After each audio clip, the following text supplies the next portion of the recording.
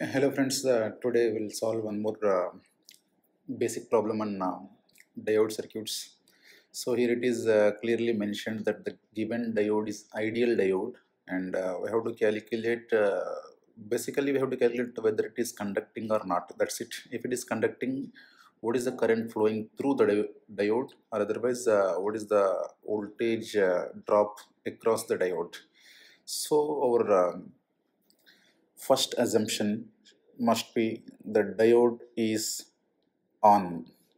So let's verify if it is really on or in off condition. So let's go now. So let's simply draw the equivalent circuit as if the diode conducting, so that the diode will act as a short circuit, and here it is the equivalent circuit, looks like this. So it is pretty simple, and 10 volts and 4 ohm resistor and 10 ohm resistor and a 15 ohm resistor and 12 volt voltage source is connected. Now let's solve this with by applying KCL equation. So let's write basic KCL equation at node V. Here it is a node V.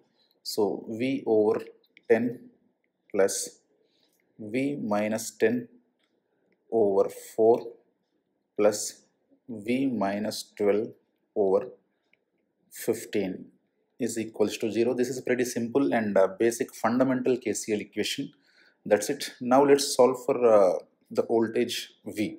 So let's write like this: 1 over 10, 1 over 4 plus 1 over 15. On the other hand, right side, it is 10 over 4 plus 12 over 15. So let's simplify. This is 10 over 4 2.5 and 12 over 15, that is 0.8. So this is 3.3 volts. So on the left hand side, let's use a simple calculator. That is equals to 0.4167, so which leads to the voltage V is nothing but 3.3 over 0.4167, which is roughly 7.919 volts. So now let's go back to our original circuit, and if the node voltage V is 7.919 volts, let's calculate what is this I4. So the current flowing through the 4 ohm resistor, that is nothing but 10 minus 7.919 over 4. So which is roughly equals to, let's use the calculator. So 10 minus 7.919 over 4. So that gives roughly 0.52 amps.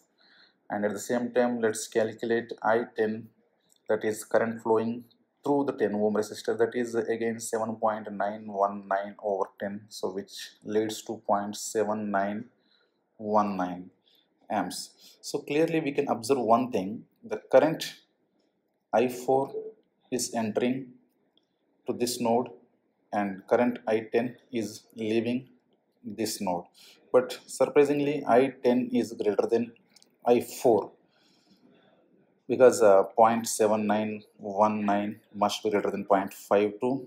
So the remaining balance current, that is nothing but 0.7919 minus 0.52, whatever it may be. We don't need that value, basically, because the current is flowing in opposite direction, because the diode is connected like this, but the current is flowing opposite direction, so which indicates that clearly the diode is off condition, or otherwise it is reverse biased.